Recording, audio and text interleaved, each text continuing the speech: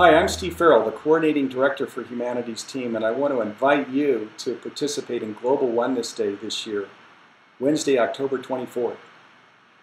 It's an ancient truth, a timeless truth, that we are all one, that we're all connected, that we're all part of one presence. And yet most people don't have this awareness. This is why Global Oneness Day was created, was to raise awareness, to raise consciousness that all of us on earth are a part of one presence, that we're all connected. We've created some really special programs involving educational outreach, celebration, going into shelters where we're sharing resources. And we want to invite you this year to participate with us, to get involved.